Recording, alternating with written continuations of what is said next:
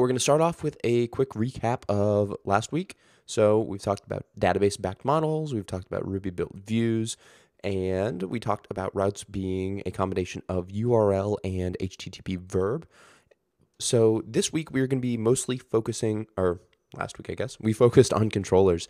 Again, a controller is going to be kind of what redirects and moves the user around our site. So a controller can render, redirect, filter, and format.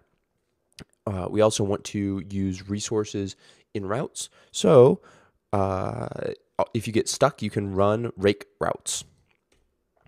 Go ahead and check out the quiz. If you get stuck, maybe you can look at the solutions, or if you get done, you can look at the solutions. Thanks for stopping by, and then once you're done with the quiz, go on to the next video.